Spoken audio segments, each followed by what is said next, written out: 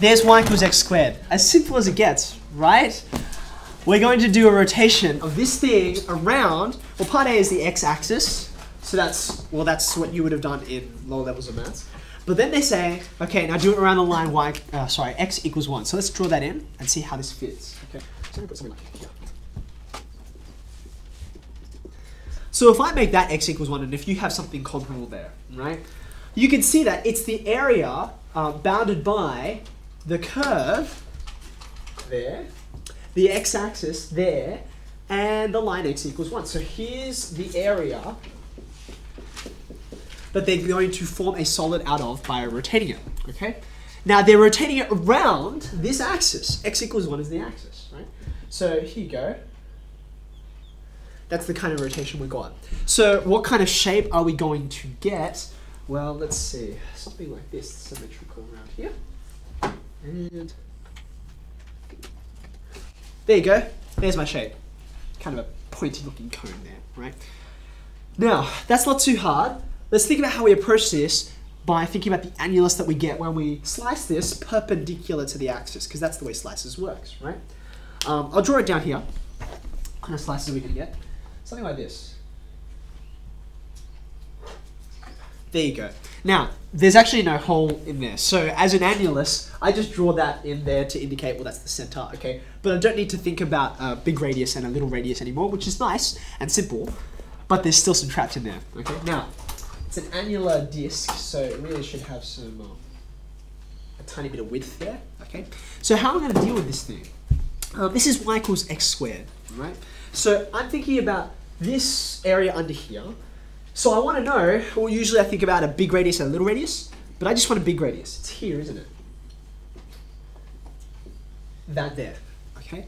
So I want to know, what is that radius in terms of this function here, okay?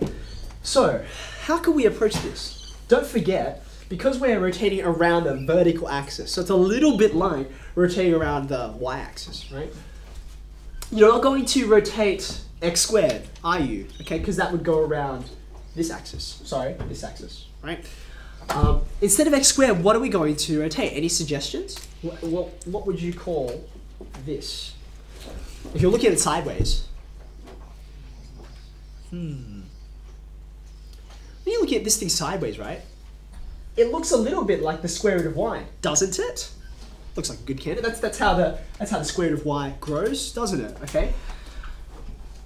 Is that the radius of our annular disc? Who reckons it is? Any takers? It's a shame one of the people who asked me this question isn't here, because this is what you get, and it's a fairly common sense way to approach it, right? The problem is, excuse me, this here is not the square root of y. The square root of y is this distance. Okay? It's the distance from the curve to the axis, okay? But we don't want that distance. That's not the area that's being rotated. What is the area? It's the part to the right, isn't it? Well, I guess it'd be something like that, okay? That's the radius, or that's the radius, or that. You get the idea, okay? So if it's not the square root of y, what is it? It's 1 minus, isn't it? Because that whole distance there, if that's x equals 1, that whole distance is 1, right? So if this distance here is the square root of y, then I want to take the difference, okay? So therefore, the big radius of the annulus that I'm going to add up, right, is actually 1 minus that. Okay, now, I sort of glossed over this before, but it is helpful to sort of distinguish this doing volumes by slicing from the regular order integration that you've learned in 2 unit and 3 unit, okay? What we'll do is write it out as proper sigma notation, because that's really what we're doing. We're adding up a whole bunch of slices, okay? Sorry, we're late. Take a seat. That's okay. Sorry, sir. Who had the... That's okay. What are these slices? What am I adding up? I'm adding up a whole bunch of slices from, now, where are my boundaries, okay? I'm thinking about this going upwards, okay? I've got a whole bunch of slices like this, okay? In fact, you can see them sort of like that, okay? So I'm going from y equals 0 to y equals 1. Can you see that? I guess it's just a coincidence that your x boundaries are the same, okay?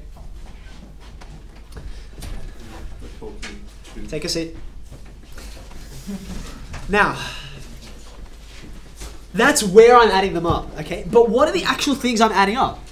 This thing here, right, this annulus, it'd be, well, let's see. It'd be pi r squared h, wouldn't it? Like, that's just a cylinder, and then you'd subtract in here. But the thing is, I don't have a inside radius, so I just have this, okay?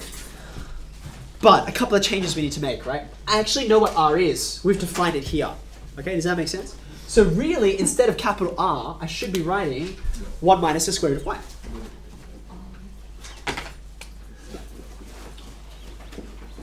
Squared. Okay, there's my radius. Okay. The second thing is, instead of h, I shouldn't be writing h. What am I considering? What is the height of my disk? Okay, so now, you write it in a few different ways. Really, the best way that we should write it is as delta y. Okay, delta y is an actual length. It's comparable to h, I suppose, when you're doing first principles. Okay, so delta y, from which dy gets its name, and I want to think about this thing as the slices get thinner and thinner and thinner. Okay, in other words, the limit as those slices tend towards 0.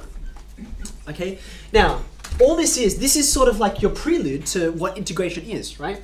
This idea of taking a number of slices that are infinitesimally small. That's what integration is.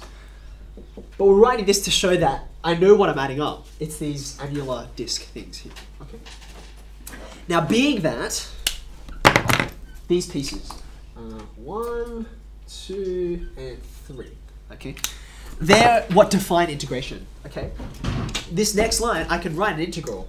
I'll take that pi out the front because it's just constant. Don't worry about it. And now I can form my integral. Okay, from 0 to 1 of this guy. And now, since I'm considering this process has changed now, it's not just adding up a whole bunch of things. I'm doing an algebraic process, namely integration, okay? That's the transition from delta y to dy. Okay. And that's just an integral. We can deal with this, can't we? Let's do it. Pi out the front, 0 to 1. What do you get when you expand? 1 minus? I'll write that as, rather than square root of y, I'll write that with the power because I'm going to integrate, aren't I? Plus y. Good. With respect to y. Okay. Let's integrate. Okay. 1 turns into a y. What's this guy become? Power goes up to 3 on 2, and then you divide by your new power. So I think it's going to be 4 on 3. Is that right? Yeah. And you can check that out by multiplying back and differentiating, right? That the 3's will cancel. That 4 over 2. Cool. It works. Good. Plus y squared on 2. From 0 to 1. Okay? Now, as you can see, because all of your terms here have y's in them, you know that your lower bound is just going to go to 0. That's nice. Okay? And then what's going to happen here? I'll get 1 minus 4/3 plus a half. And there's my lower bound. Okay? What's this guy? Well, that's negative a third. So it's a half minus a third, which I think is a sixth. That's convenient, isn't it? Okay, but there you go. And don't forget, this is a volume, so it's cubic units. There you go. Right. So really, I think the beginner's trap is in not being careful about how you define the radius of the annulus. Okay. Once you've got that, the rest of it just falls out. And you do want to, I mean, this notation, this kind of thing, this is what makes it sort of volumes by slices, right? It's more than just an algebraic process integration.